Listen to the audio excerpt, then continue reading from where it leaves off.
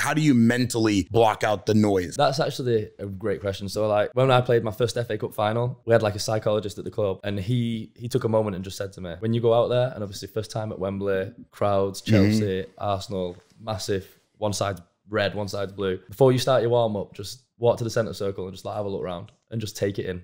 You won't be intimidated by it when you come out to play. And I did that, and I felt comfortable. How do you block out now the noise of the crowds and the internet and Instagram and social media and the fans? And how do you block some of that? I'm sure there's ups and downs with that, right? Do you let that noise kind of get to you, or do you think you figured out a way to block it and move on? Yeah, you try not to. I think there's times when you drop back into old habits and like you start looking for it and like reading it, and then you're like, oh, why did I do that? And you've probably read like 7 messages of people loving you, and then that one message at the end that might have been like whatever. The only one that kills you. That's the only one you're focused on. And like think about the 7. Yeah. Like, see the roses, not the thorns.